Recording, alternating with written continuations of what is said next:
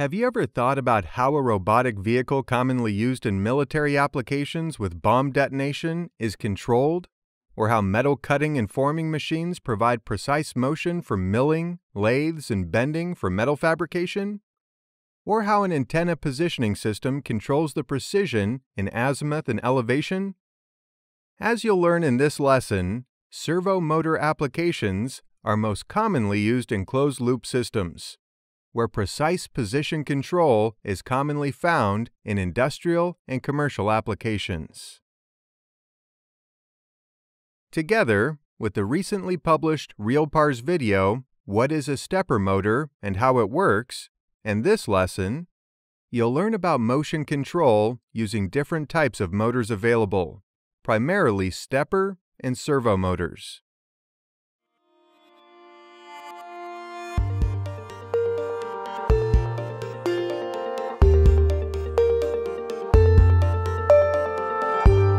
Before we get into today's video, if you love our videos, be sure to click the like button below, and make sure to click subscribe and the bell to receive notifications of new RealPARS videos. This way, you never miss another one. In this lesson, we will discuss what a servo motor is and how it works. So let's first determine what a servo motor is and examine some unique features of the types of a servo motor and its application. Servo motor basics. Let's begin with the servo motor basics. Servo motors are part of a closed-loop system and are comprised of several parts, namely a control circuit, servo motor, shaft, amplifier, and either an encoder or resolver. A servo motor is a self-contained electrical device that rotates parts of a machine with high efficiency and with great precision. The output shaft of this motor can be moved to a particular angle, position, and velocity that a regular motor does not have. The servo motor utilizes a regular motor and couples it with a sensor for positional feedback.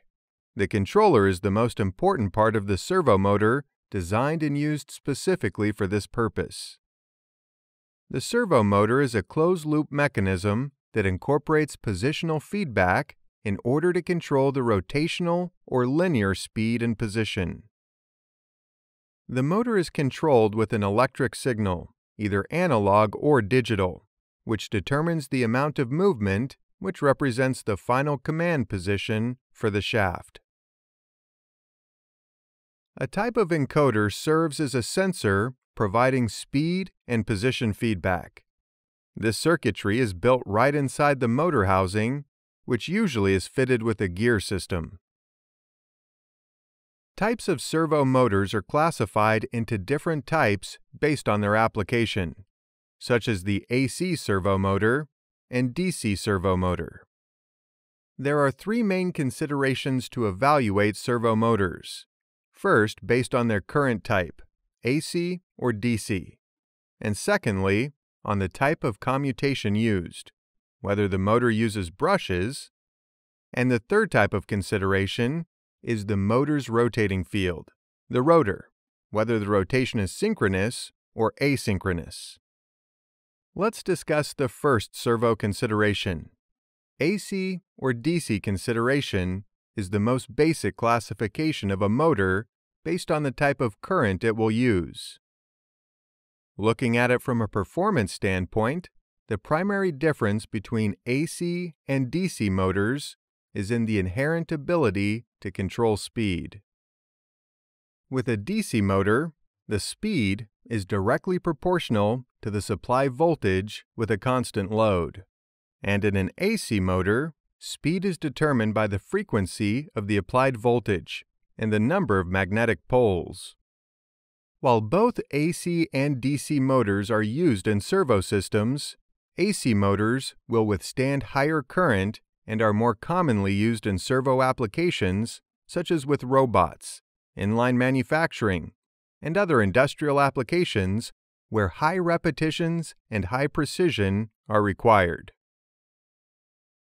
Brushed or brushless is the next step. A DC servo motor is commutated mechanically with brushes using a commutator or electronically without brushes. Brushed motors are generally less expensive and simpler to operate, while brushless designs are more reliable, have higher efficiency, and are less noisy. A commutator is a rotary electrical switch that periodically reverses the current direction between the rotor and the drive circuit. It consists of a cylinder composed of multiple metal contact segments on the rotor. Two or more electrical contacts, called brushes, made of a soft conductive material, such as carbon, press against the commutator, making a sliding contact with segments of the commutator as it rotates. While the majority of motors used in servo systems are AC brushless designs, brushed permanent magnet DC motors are sometimes employed as servo motors for their simplicity and low cost. The most common type of brushed DC motor used in servo applications is the permanent magnet DC motor. Brushless DC motors replace the physical brushes and commutator with an electronic means of achieving commutation, typically through the use of Hall effect sensors or an encoder. AC motors are generally brushless, although there are some designs, such as the universal motor, which can run on either AC or DC power, that do have brushes and are mechanically commutated. And the final classification to consider is whether the servo motor application will use a synchronous or asynchronous rotating field. While DC motors are generally categorized as brushed or brushless, AC motors are more often differentiated by the speed of their rotating synchronous or asynchronous field. If we recall from the AC-DC consideration that in an AC motor, speed is determined by the frequency of the supply voltage and the number of magnetic poles. This speed is referred to as the synchronous speed.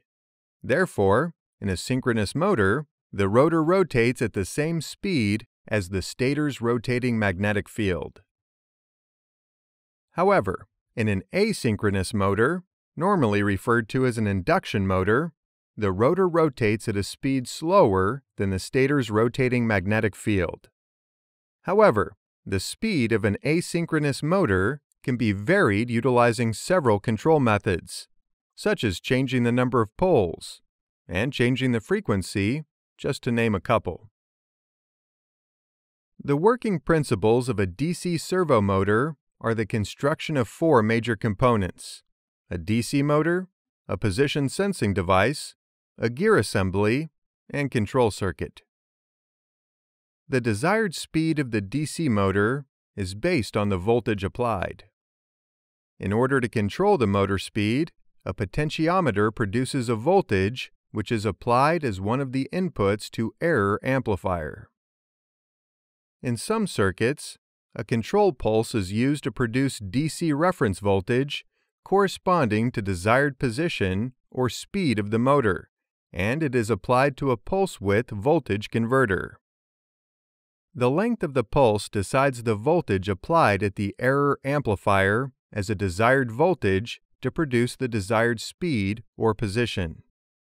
For digital control, a PLC or other motion controller is used for generating the pulses in terms of duty cycles to produce more accurate control. The feedback signal sensor is normally a potentiometer that produces a voltage corresponding to the absolute angle of the motor shaft through the gear mechanism. Then, the feedback voltage value is applied at the input of error comparator amplifier. The amplifier compares the voltage generated from the current position of the motor, resulting from the potentiometer feedback, and to the desired position of the motor, producing an error either of a positive or negative voltage. This error voltage is applied to the armature of the motor, As the error increases, so does the output voltage applied to the motor armature. As long as error exists, the comparator amplifier amplifies the error voltage and correspondingly powers the armature. The motor rotates until the error becomes zero. If the error is negative, the armature voltage reverses, and hence the armature rotates in the opposite direction. The working principles of an AC servo motor are based on the construction with two distinct types of AC servo motors. They are synchronous and asynchronous, or induction. The synchronous AC servo motor consists of a stator and rotor. The stator consists of a cylindrical frame and stator core. The armature coil wound around the stator core, and the coil is connected to a lead wire through which current is provided to the motor. The rotor consists of a permanent magnet, and this differs with the asynchronous induction type rotor in that the current in the rotor is induced by electromagnetism, and therefore these types are called brushless servo motors. When the stator field is excited with voltage, the rotor follows the rotating magnetic field of the stator at the same speed, or synchronized with the excited field of the stator, and this is where the synchronous type is derived. With this permanent magnet rotor, no rotor current is required, so when the stator field de-energizes and stops, the rotor also stops. These motors have higher efficiency due to the absence of rotor current. When the position of rotor with respect to stator is required, an encoder is placed on the rotor and provides feedback to the servo motor controller. The asynchronous or induction AC servo motor stator consists of stator core, armature winding, and lead wire, and the rotor consists of shaft and the rotor core winding.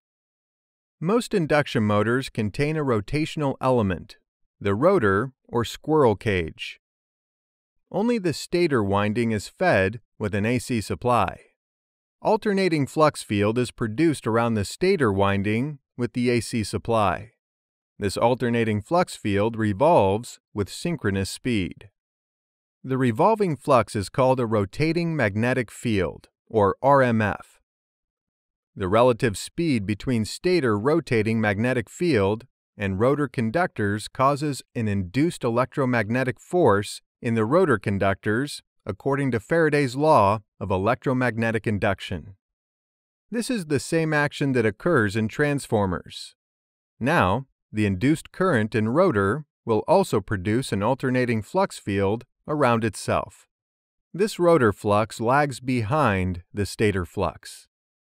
The rotor velocity is related between the rotating stator flux field and the rotor rotates in the same direction as that of the stator flux. The rotor does not succeed in catching up to the stator flux speed, or not synchronized, hence where the type asynchronous is derived.